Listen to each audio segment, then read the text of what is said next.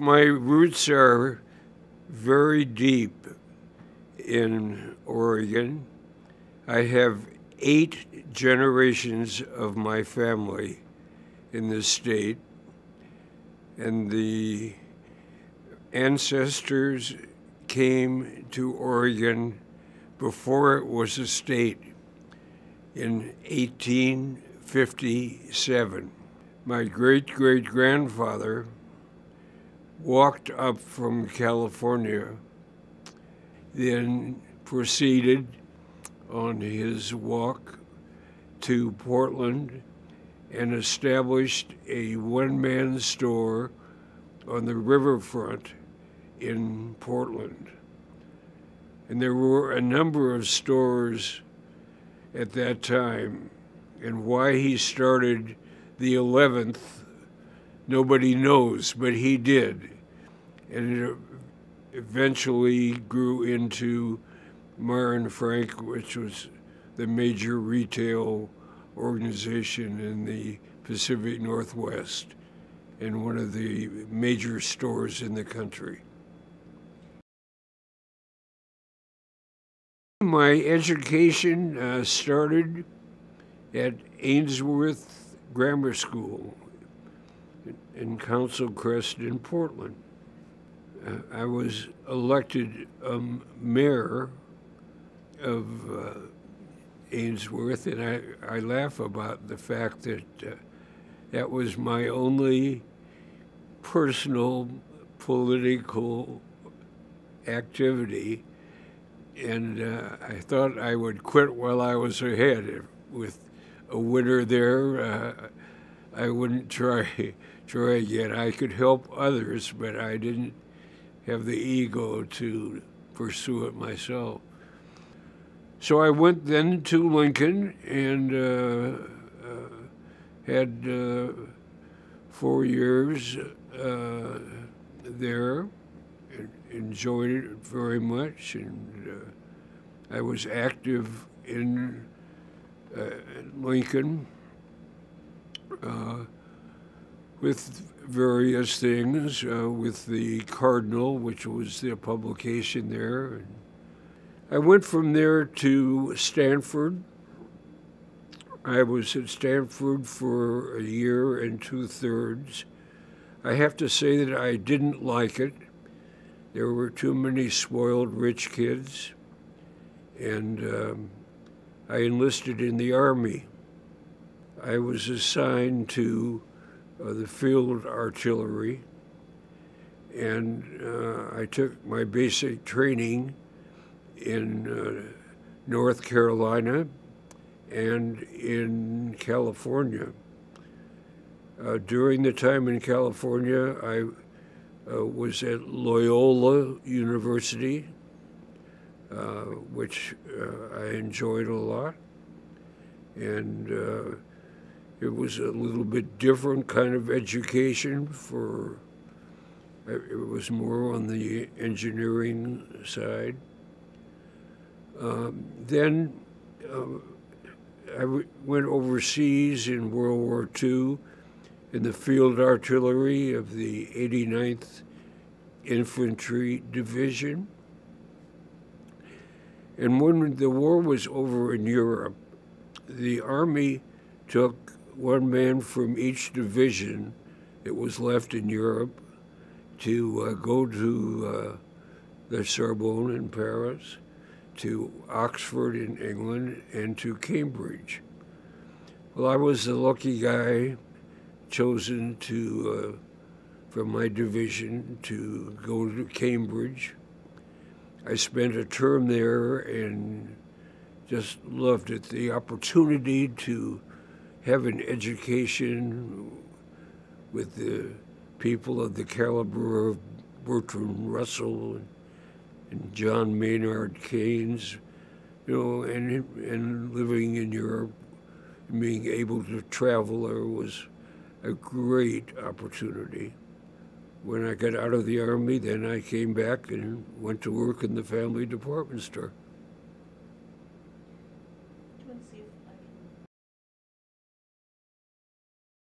You are living with your associates 24 hours a day.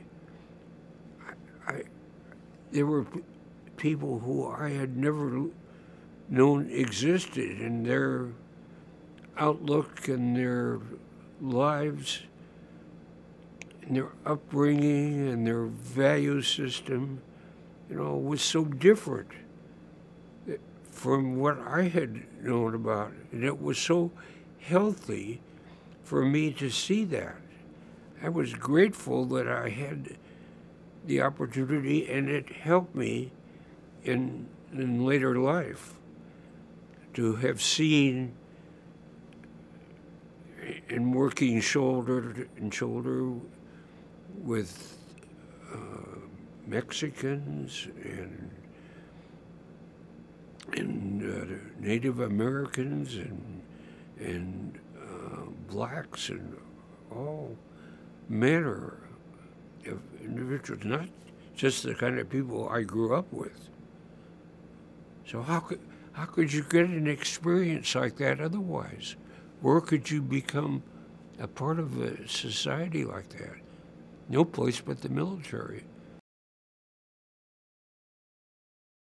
Being the boss's son, you naturally start at the top. And I started at the top, which was the 15th floor. And that was the receiving room.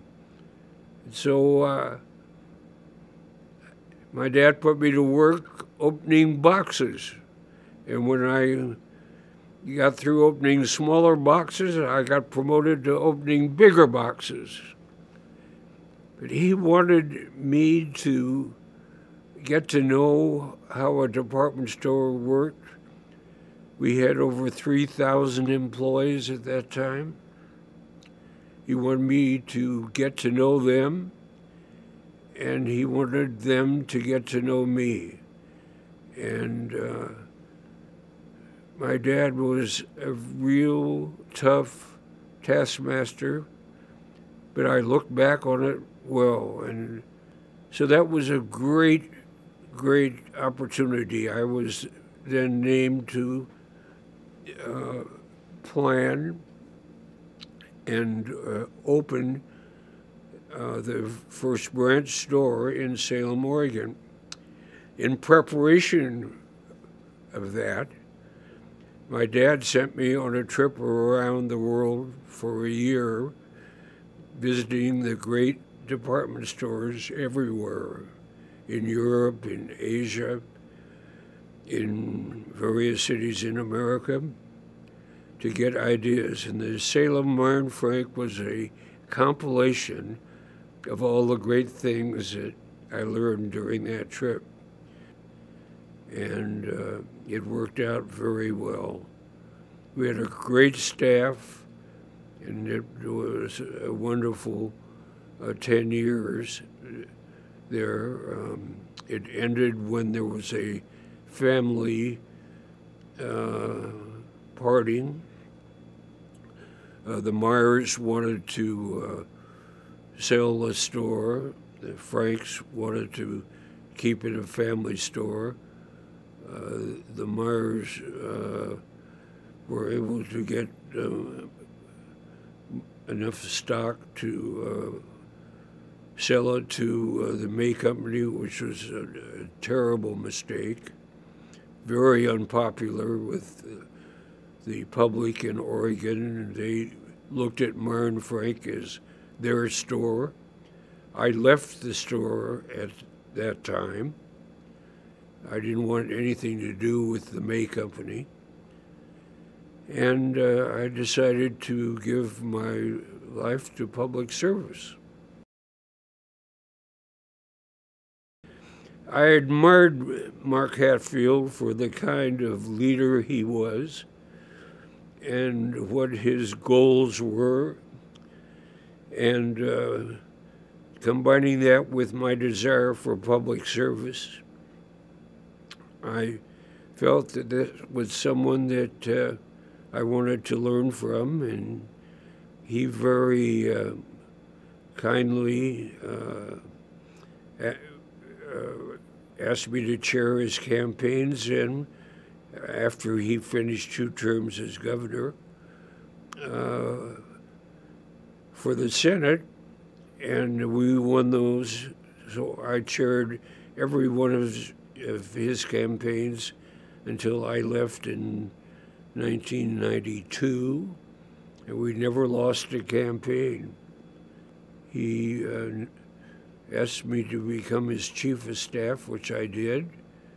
I utilized my experiences in running a constituent-oriented business, a department store, transferring that to a political atmosphere and making sure that people felt friendly and had their needs taken care of, and that we were adapting to the needs of the people who put us back there.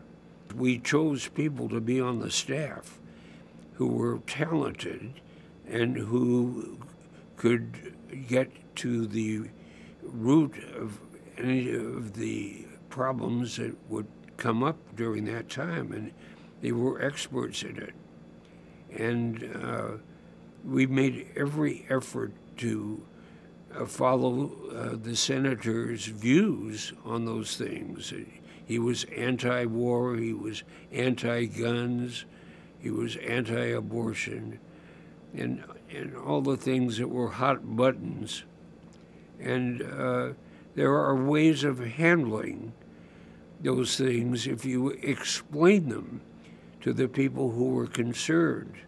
If you take time to explain to people, then they will understand why the senator took a view as he did. They may not always agree, and I didn't always agree with the senator's views on an issue. And I would discuss that with him, and I would say, Senator, I don't agree with that. That was in the privacy of the meetings between the two of us. Never, ever publicly did I disagree with the senator on any stand. My job was to learn from him, to support him, and to utilize my position in educating the public of why he thought that way. He asked me to chair his campaign for governor, which I did, and he said at that time, Gerry, if we win, I'm going to appoint you the judge of the chocolate cakes at the Oregon State Fair. And we did win, and I did get appointed. And the first year there were 3 cakes with a judging in the back room of the Oregon State Fair. And as we speak, we are coming upon the 60th year where I have been the sole judge of the cakes, and we've had as many as 132 cakes to judge. I feel very grateful that the state of Oregon has been so good to me and my family, and I appreciate I think is the respect that I have for the people of the state.